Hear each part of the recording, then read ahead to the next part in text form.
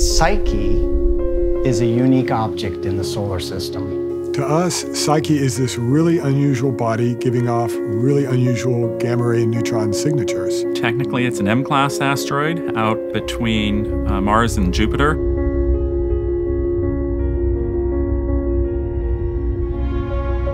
One of the first things you want to know is what's it made of. So the Psyche payload consists of 3 science instruments. One of them is what's called a gamma-ray neutron spectrometer. It's actually 2 separate pieces of hardware. One is the gamma-ray spectrometer and the other one is the neutron spectrometer. Both combined study the elemental composition of Psyche. If you know the surface composition, what it's made of in terms of iron and nickel and silicon and oxygen, you can then start to say something about its history and how it formed and how it evolved. By using gamma-ray spectroscopy, we can measure those elements remotely. We don't have to touch the surface. We don't have to dig into the surface.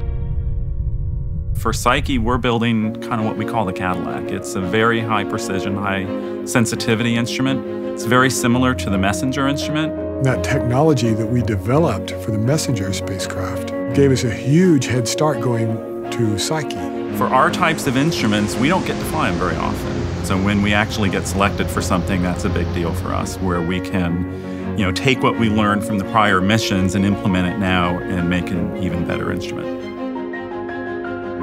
Our instrument is kind of like a camera without a telephoto lens. In order to get our best measurements, we need to be relatively close altitude above the surface. That's what we call orbit D.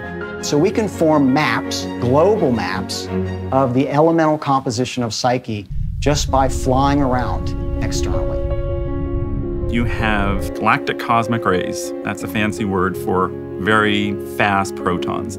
They come in, they smack a planetary surface, they bust apart the atoms in that surface, all the neutrons rattle around, and as they rattle around, they end up producing gamma rays and neutrons that come out.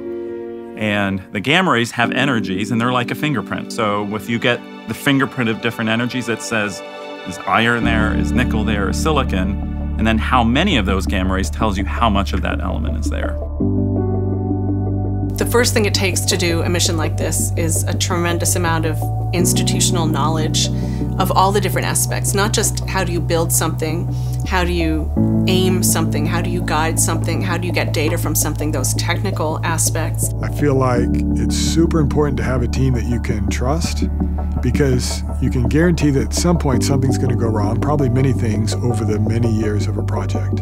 So already it's happened that in my process of learning about the science, I've made small changes to the design to help optimize and help meet the science goals. We're kind of the last instrument to get its measurements. And so there is a sense where you're on pins and needles until you get that data back, and then there's a big relief, there's big excitement, and then you get to work and trying to say, what does all this mean? So we'll deliver some excellent science at the end.